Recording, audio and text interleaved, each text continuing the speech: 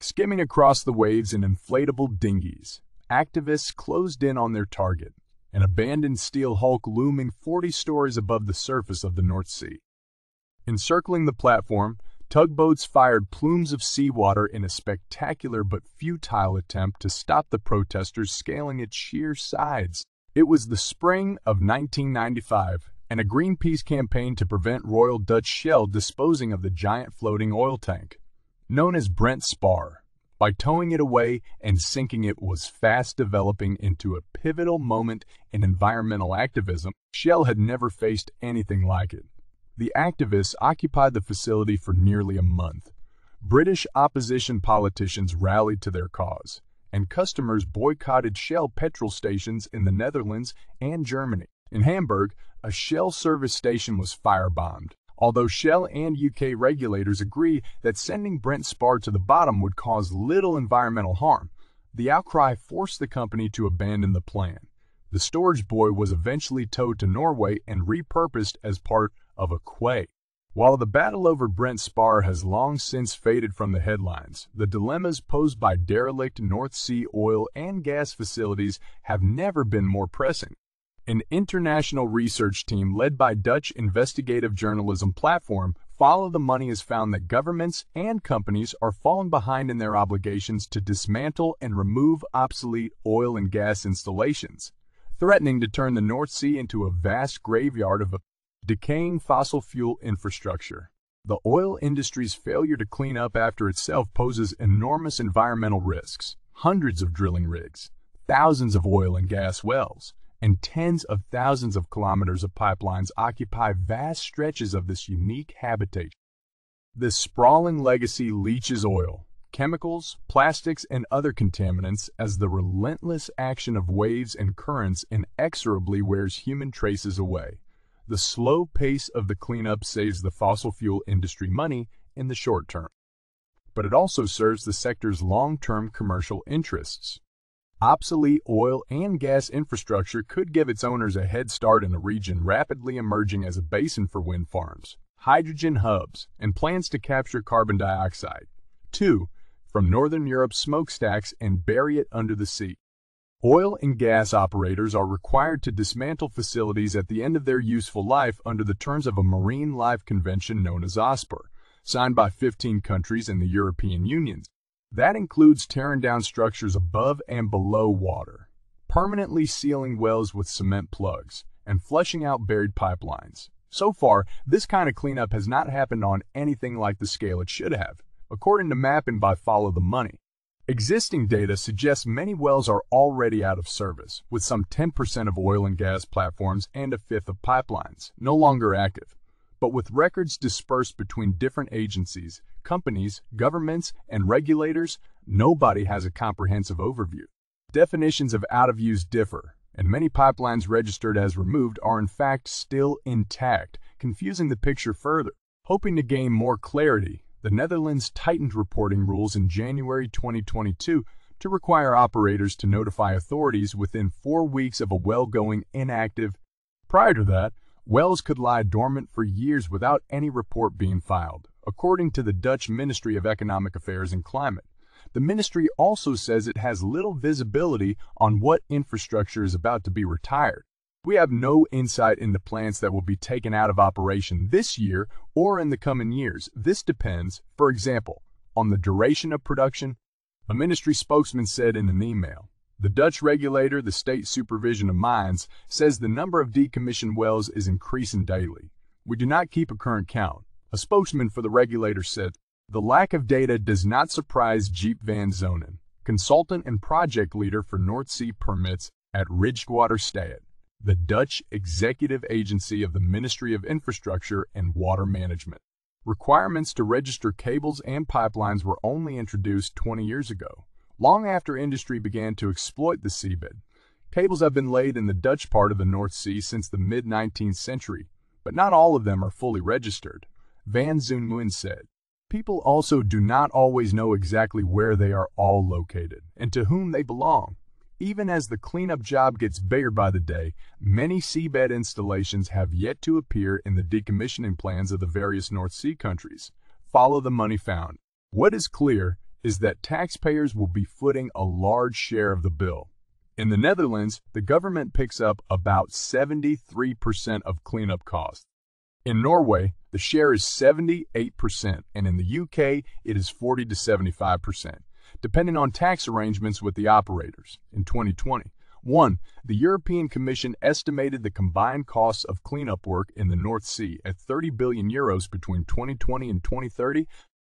The cost breaks down as follows: UK, €17 billion, Norway, €9.7 billion, Netherlands, €2.6 billion, Denmark, €0.5 billion. Even after 2030, countless more wells, platforms, and installations will still have to be decommissioned. The Dutch government estimates total cleanup costs in the Netherlands at €4.5 billion. The Netherlands will be liable for a further €4 billion if all pipelines have to be removed. Total costs facing the UK run to €44.5 billion, according to Britain's North Sea Transition Authority regulator. Even these figures could be a significant underestimate. A study published in March 2021 shows that cleanup costs in the North Sea are on average 76% higher than initial estimates. The costs can be staggering, said Chris Luhuk, chief executive of Deco Subsea, one of the largest cleanup companies in Belgium. Sometimes there are nasty surprises, such as underwater structures overgrown with rock-hard cauliflower or a thick shell crust. With costs so significant, governments and companies have every incentive to postpone the task of dismantling infrastructure for as long as possible. It's true that people don't always have much appetite for decommissioning, Luhuk said. It's a down payment on a death warrant. Nobody likes to make it, but we have seen in the past few years that efforts are increasing. In the Netherlands, operators must submit a disposal plan a year after a facility ceases production.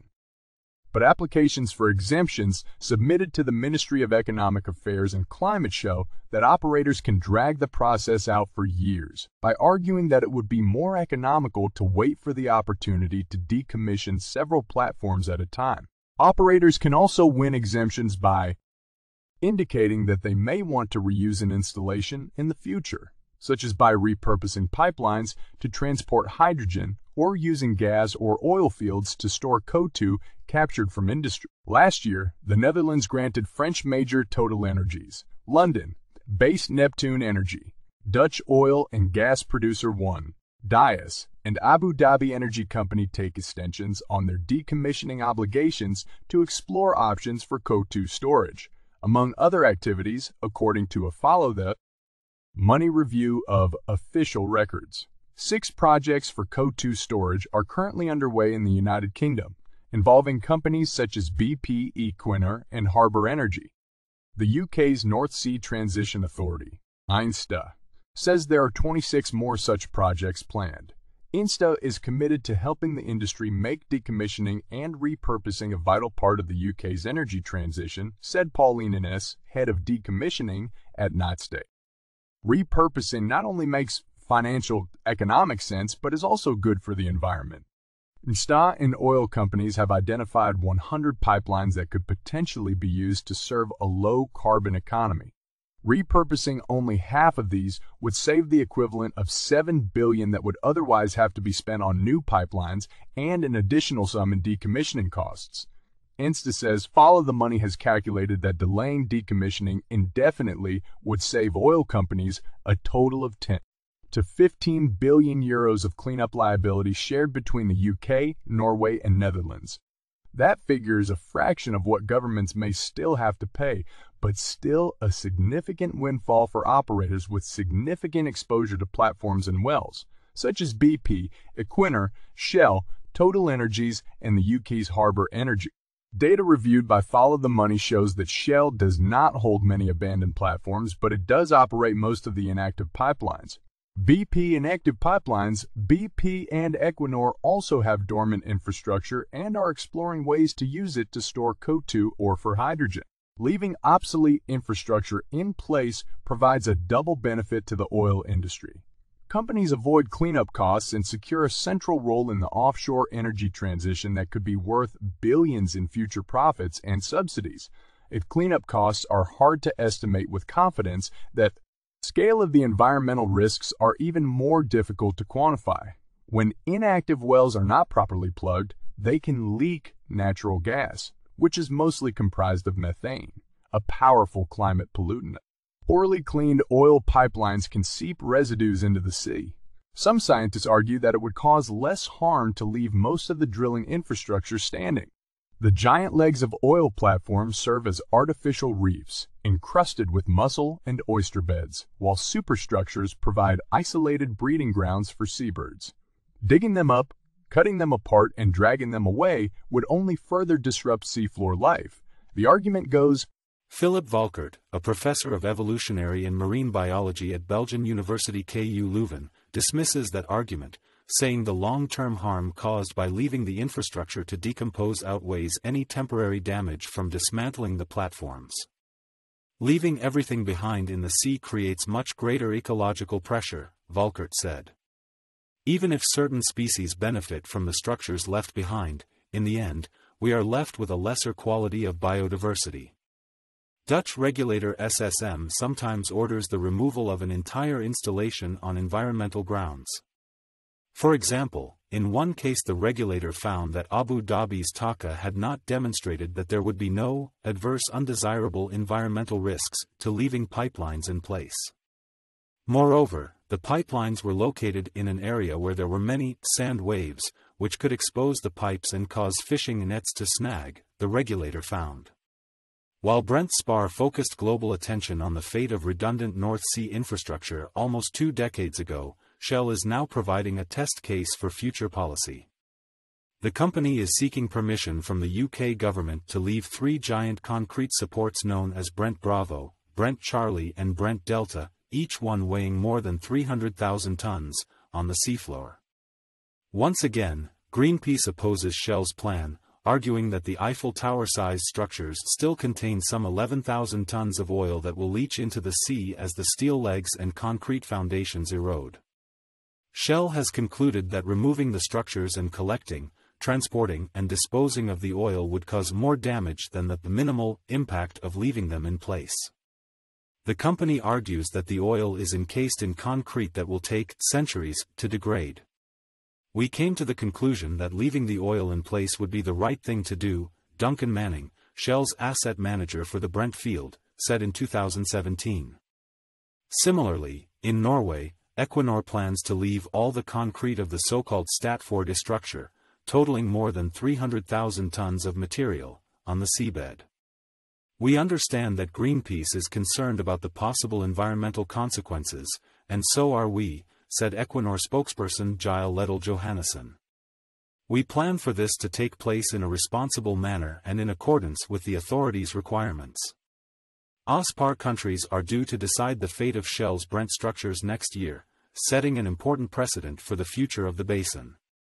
The United Kingdom, which has the biggest share of North Sea oil and gas facilities, is keen to take advantage of OSPAR provisions that allow for retired assets to stay in place in exceptional circumstances, eyeing future roles for the platforms in carbon capture or other projects.